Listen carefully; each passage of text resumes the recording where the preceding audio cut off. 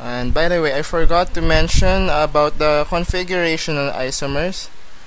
Alright, let's talk a little about the the conformational isomers. So we talk about the conformational isomers. So if in the configurational isomers you have to break a bond in order for one isomer to be the other isomer, here you just have to wait. So meaning, I'll give an example. Let's have this one. This is cyclohexane, of course.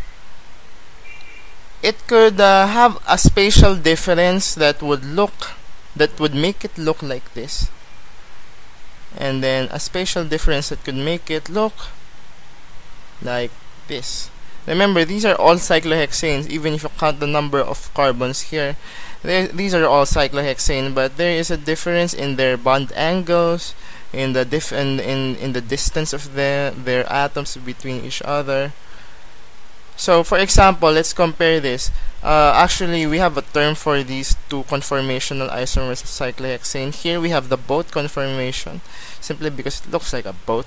And this one looks like a chair conformation, like this is where your back goes, this is where your butt goes, and this is where your legs go down, okay, are rested. So anyway, so the difference between the boat and the chair conformation is actually this one and this one. This one should be the same. The only difference is in the boat, this part is flipped down in the chair.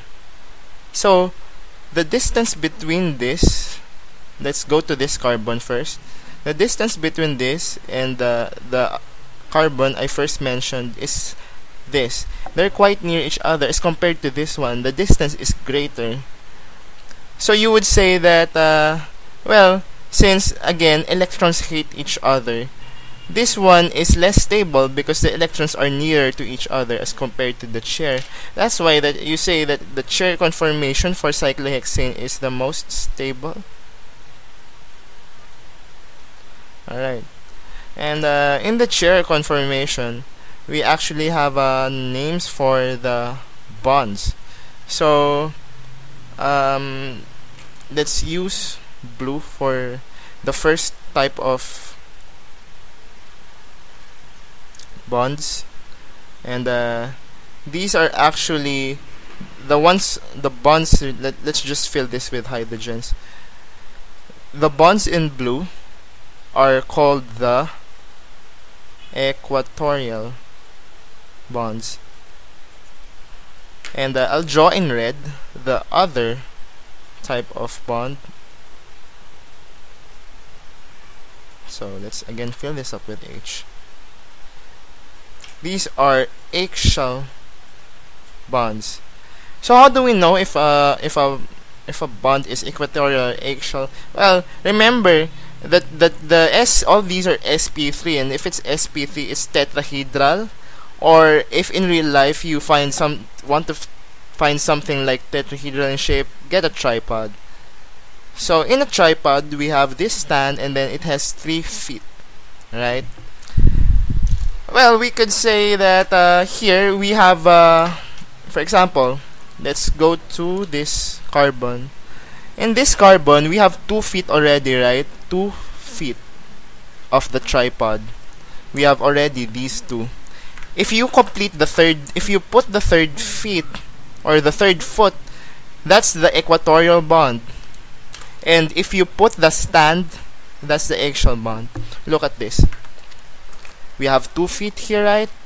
The third feet would comprise the equatorial bond, and the stand here is the axial bond. Here, it's just like tripod upside down. We have 2 feet of the tripod here. The third feet would be the equatorial, and the stand facing downward this time because it's upside down. It's axial. It's just that simple, just for you to use your imagination, just in case you will be asked in examinations if this bond is equatorial or axial. And well, for cyclopentane, it has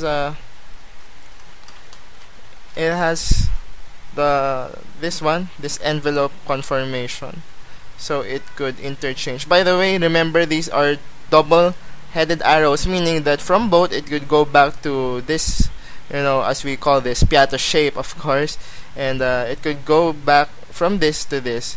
So it's reversible. All these are reversible. So again, in conformational isomerism, all you have to do is to wait. At a given time, this will become like this, and in time it will go back to the other conformation without having to break any bond.